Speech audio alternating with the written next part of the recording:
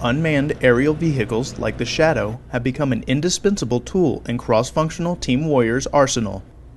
UAV maintainers mount the Shadow to its pneumatic launcher and perform pre-flight checks before mission. The engine roars as it prepares to launch into the sky to perform a remote reconnaissance mission. One of CFT Warrior's UAV maintainers believes this technology helps the ANSF in their day-to-day missions. I just thought it was a new way of the future. Everybody said that they were going to go unmanned, and I do believe that they could use the information very wisely to their advantage. I definitely think it'll be a very helpful aspect of day-to-day operations for them.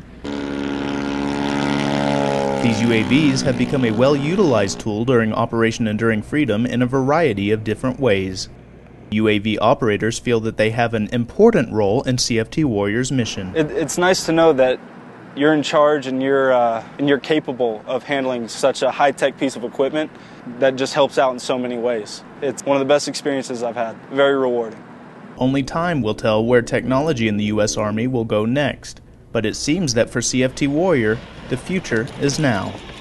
Reporting from Ghazni Province, I'm Army Sergeant Brian James.